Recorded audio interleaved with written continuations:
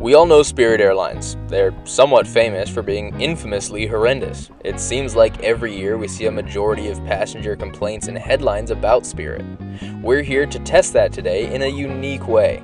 Today we're at Newark's Terminal B, where we take a flight out of the worst terminal at the worst airport on the worst airline, but we test just how good you can make it using every possible perk, and seeing just how it compares to other transcontinental flights as we make the 6-hour journey across the country to Oakland, California.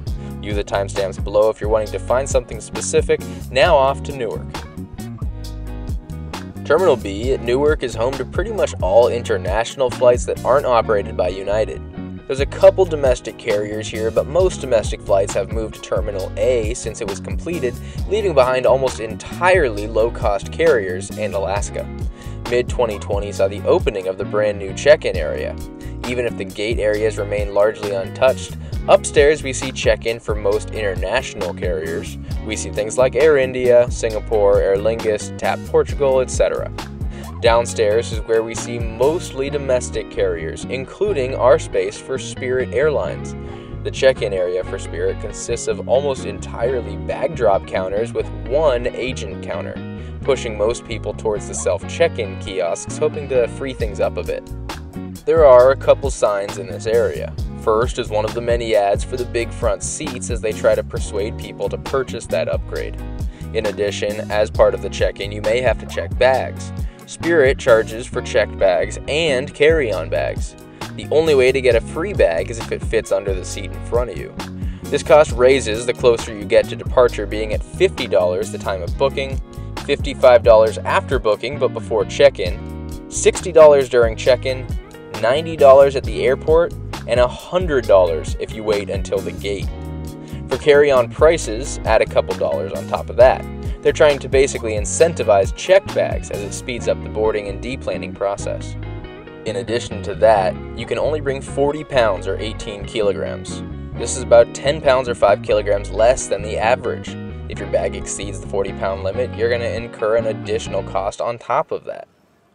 At least they don't charge for boarding passes. Airlines like Breeze and Allegiant charge $5 if you need a printed boarding pass at the airport. Checked in, back upstairs, we find the security checkpoint.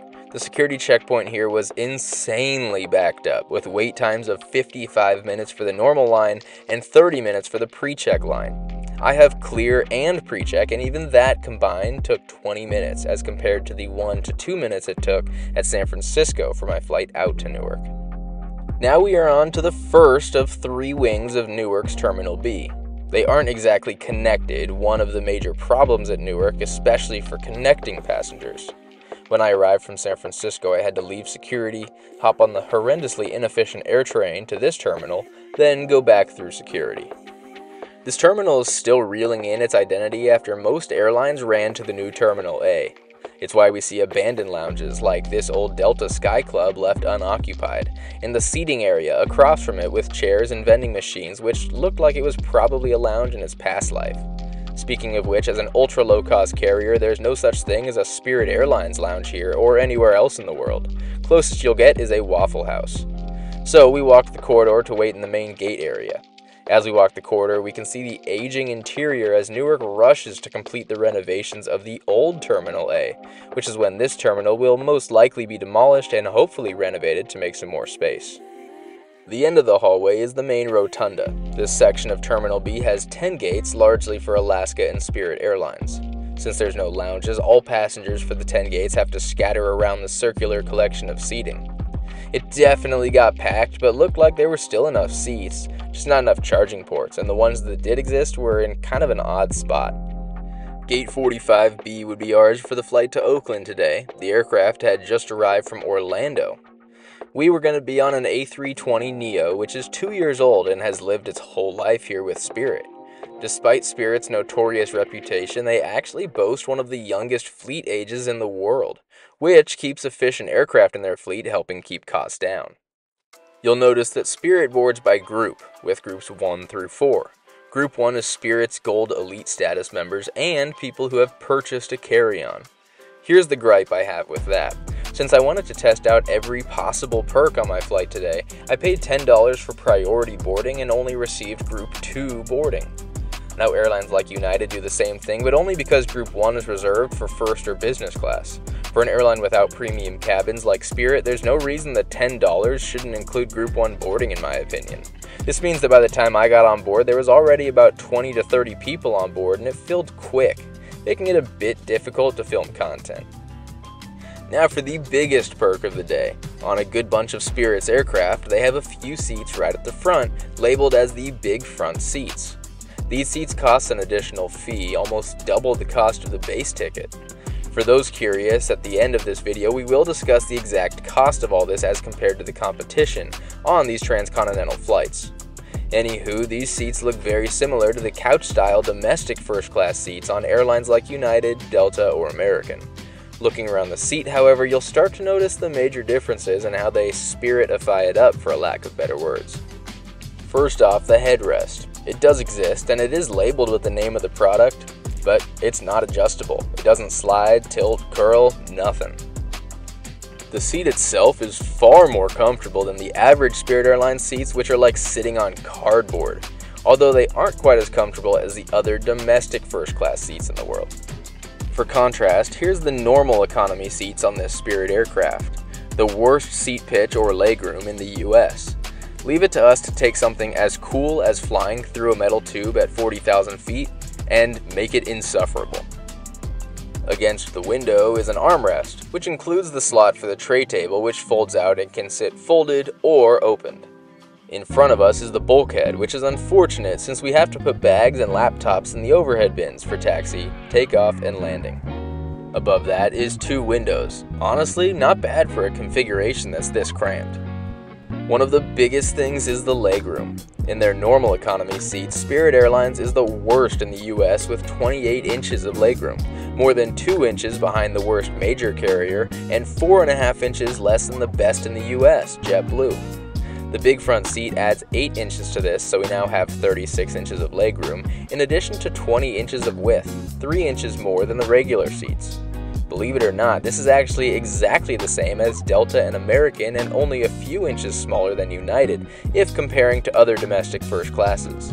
We just get burned by the bulkhead since we can't put our feet up under the seat in front of us. Between the seats is this little countertop. It was okay for little drinks, but it's not that simple, you'll see once we get airborne.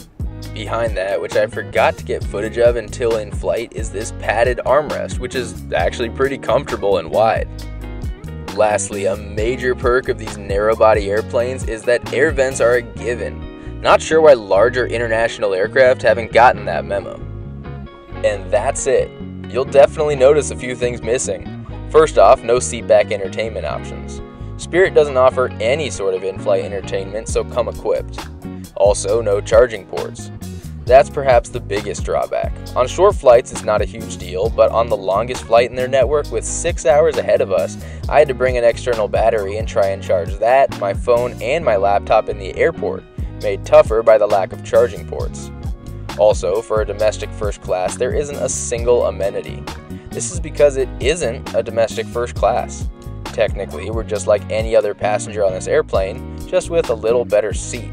This means none of the amenities that you'd get on major airlines' domestic first class before departure, like hot towels and champagne. Lastly, and perhaps most surprisingly, the seat doesn't even recline. You think you're getting a domestic first class seat, but keep in mind you're just getting a slightly better, slightly more roomy seat, and you're still on Spirit Airlines. And as we watch this United 757 taxi back into the gate, a little about why Spirit is the way that it is. In aviation, carriers or airlines are grouped in a couple categories such as major airlines, regional airlines, and low-cost carriers. Spirit falls into the category known as an ultra-low-cost carrier. The goal of ultra-low-cost carriers is to reduce the experience down to the bare minimum in order to offer the absolute lowest possible fare. There's a couple things that make an airline an ultra-low-cost carrier. First off, no frills. No free carry-on bags, no free snacks, no free entertainment, no free seat selection, nothing really comes for free. Some of these things can be purchased, others aren't available at all. In addition, with few exceptions, ultra-low-cost carriers like Spirit and Frontier maintain a young fleet. This is because aircraft continue getting more efficient, so it helps to have the newest and most efficient aircraft. Aircraft also get less efficient as they get older, hence why Ryanair's average aircraft age is 10 years and dropping with new airplanes, while Delta remains around 15 years. On top of this, airport choice is huge. The bigger the airport, typically the more expensive the landing fees and gate slots are.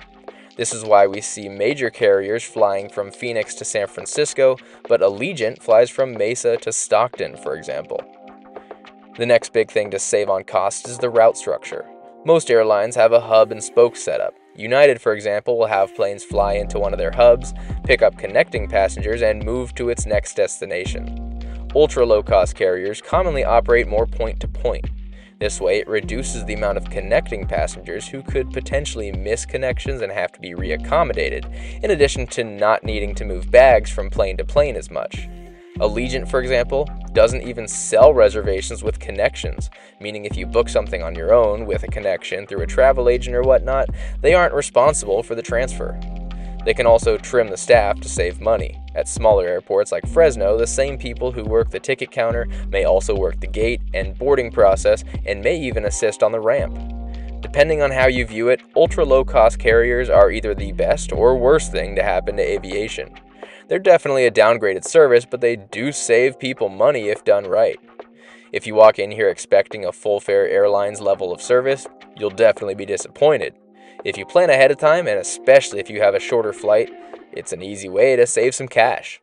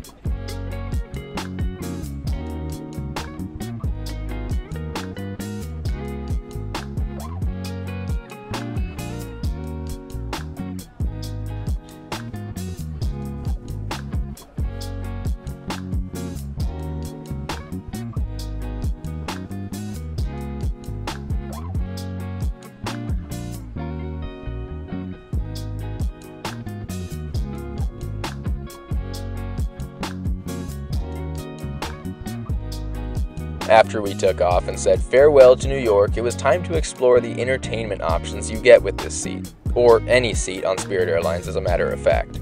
As mentioned previously, there's no seatback TVs or personal device entertainment. They do, however, have in-flight Wi-Fi. Wi-Fi can be connected to in your settings or by using the QR code at the seat. The Wi-Fi comes in two strengths, browsing for $17 and streaming for $20, both for the full flight. I opted to prepay for the Wi-Fi before getting on board, so I was given a coupon code to use to access my pre-purchased Wi-Fi. I purchased the streaming strength since it was only $3 more. It was strong enough to stream apps like Netflix or Peacock. You can see the speed test here. It was the first time ever on an airplane that the speed has actually shown as fast. So go Spirit, I guess, for giving us the best Wi-Fi in aviation. Who saw that coming? Then was the first snack service. Pulling the tray table out, I'm always worried that they're going to be flimsy. With this little tab on the counter, you can rest the table on it to keep it flat and stable. Now for that snack service, there's a menu card in the seatback pocket. You'll see 3 tabs, one with alcohol, one with non-alcoholic options, and one with the food and snack options. Looking at the snacks, you'll be able to get chips or sweets, but not exactly a meal. The closest you'll get is the cheese plate or signature snack box. The alcoholic drinks are a somewhat small selection, but a little bit of everything at least. The non-alcoholic options has a somewhat normal selection of soft drinks and hot drinks. Everything on this menu comes at an additional cost, however, even a bottle of water. The best thing you can get is a cup of coffee, which can be refilled for free. You can also save money if you plan to purchase multiple items with some dollars off the total cost. I decided to order their signature snack box, a bag of Dots pretzels, and a Coke, ordering 3 things to get $3 off the total cost of the snack service. All said and done, it was just useless calories. It did fill me up, but was almost exclusively chips or sweets. In my opinion, definitely not worth the $18, however, although still cheaper than the snacks at the Newark airport. As the sun sets, Spirit was the first ultra-low-cost carrier to introduce any sort of premium seats, even if it is a budget version. It has been the only carrier of their type to offer anything of this sort for quite a while. That was until last month when Frontier Airlines announced they would also be rolling out a business class product, and earlier this month we got a glimpse into what that would look like. For starters, it doesn't come with these couch seats like Spirit. Instead, it will be more like a European business class. Rather than removing seats or reconfiguring the cabin, they're keeping the cabin as is, but blocking the middle seat for the first couple rows with slightly more than their normal 28-inch legroom, but with the middle seat empty to share with your seatmate. I was finding that one for $150 to $160, so I'll let you decide if you think it's worth it. It looks like, as of now, it will work just like Spirit with the cost including only the seat, not bags, not flexibility, not snacks, not priority boarding. With ultra-low-cost carriers operating a very unique business model, we haven't seen this around the world with airlines like Ryanair, EasyJet, Wizz Air, Air Arabia, and whatnot. So I'm curious to see if any other ultra-low-cost carriers follow suit. Anyways, that's a topic for a later video because a second snack service was upon us, as this flight was 6 hours long. I decided to try their other main snack option, the cheese platter. I got a Heineken to go along with the cheese plate, which was really just 2 crackers and 3 single slices of cheese. Since it was just the 2 items, no discount on this service, but still a $14 meal, and definitely not worth $14. Essentially, for $32, I ate a bunch of garbage, no real protein, but the best Spirit Airlines has to offer at this time. Fortunately, this is their longest flight, and therefore, if you eat before getting on board, you can probably spend less money, eat better food, and make it through your flight anywhere else. After some of the gnarliest turbulence I've found, I figured we'd take the descent to discuss the cost and comparison of this product. First off, the cost of the flight. The base fare was $92, which at face value is an absolute steal for a 6-hour transcontinental flight, the longest one in their network. Remember that isn't it, however. I chose to check my bag instead of carrying it on to save a couple dollars, so that was an extra $50. Then was the priority boarding for $10, the Wi-Fi for $20, and the food for $32. The biggest fee was for the seat itself. You have to pay to reserve any seat, and the better the seat, the more it costs. So things like exit rows and seats towards the front of the airplane are more expensive. Our big front seat, as it's known, was an additional fee of $125, more than the base fare of the ticket. This brought the total cost of this journey to $329. If we want to compare this with other carriers from Newark to the Bay Area aside from Spirit, you can find flights on Alaska and United. The average cheapest fare on a daily basis is around $150, only $60 more than the base fare that we paid, however, including a checked bag, in-flight entertainment, charging ports, and free drinks and snacks. A $65 fee if you want all that on Spirit, therefore making Spirit sound not all that worth it. Now, if you're smart and you're able to pack a personal item only, charge your devices beforehand, bring your own food, and just want the extra space and legroom on board, you can get the Spirit flight with the big front seat for only $65 more than the Alaska or United flights. This sounds pretty darn good when you compare it to United and Alaska's domestic first class, which is about $200 more than this Spirit flight. But keep in mind, it does include couch-style seats that actually recline, or even lie-flat seats on wide-body aircraft, in addition to Wi-Fi for $12 less, full meals and unlimited snacks, free checked bags, etc. When push comes to shove, there's a few ways to cross the country from Newark. It kinda just comes down to what you value most.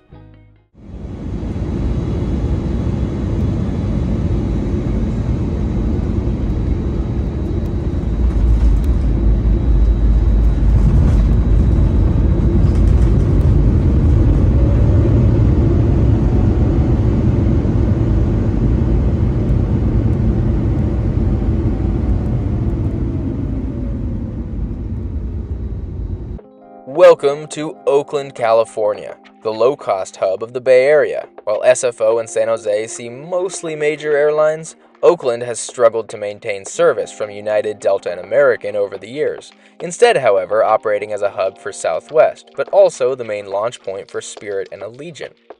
Anyways, today I set out to see if we could make Spirit Airlines, the worst airline in the US, a tolerable experience. The answer is yes. Kind of. If things go as planned and you plan appropriately, you can make it to your destination efficiently and cheaply. Now I say that because this was my second attempt at this exact flight and my fourth time recently attempting to fly Spirit. For all but one of those flights, we were delayed or canceled. They tell you to call their customer service for help, but they take hours to answer most times. They also intentionally don't send gate agents at most gates until it's time to board in order to reduce lines building up and slowing down boarding. So there isn't anyone to help you even. As a matter of fact, last time I tried to fly this exact flight, someone showed up 10 minutes after our departure was scheduled to say that we were delayed and then walked away. Not even 15 minutes later, they told us it would be canceled. Now, as someone who works in the industry, I know more than anyone that weather can absolutely ground a flight. Just found it fishy how quickly they canceled rather than reaccommodating people who had missed connections. On top of that, of the 32 flights from the Bay Area to the New York area that day, only one was canceled. Ours. Not a great look. And after a couple months of fighting it, all that I got was a $50 flight voucher after having to buy last-minute tickets on Alaska instead to get me there for a wedding. Regardless, this kinda makes one of my points. Spirit's ground staff is some of the worst in the business. I'm sure most of you in the US have seen full-on fights at some airports. I know I have. However, the onboard staff is some of the best in the skies. They are always having fun, playing around to keep people entertained, and from talking to them, it sounds like they enjoy working there. Now, personally, I can't justify this flight. I'd much rather pay for Alaska or United, or even more options out of JFK. Even for just a tiny bit more money, the perks are worth it. And if you really want the extra space, personally, I think springing for the full fare carriers would be the way to go, especially if you can get yourself a wide body. Maybe that's just me, however, because American runs the same aircraft from JFK to SFO with 102 seats, but Spirit runs this route with 182 seat capacity aircraft, and according to our load sheet today, we were about 89% full on this flight. So I guess it goes to show you that people value this flight and value what Spirit offers.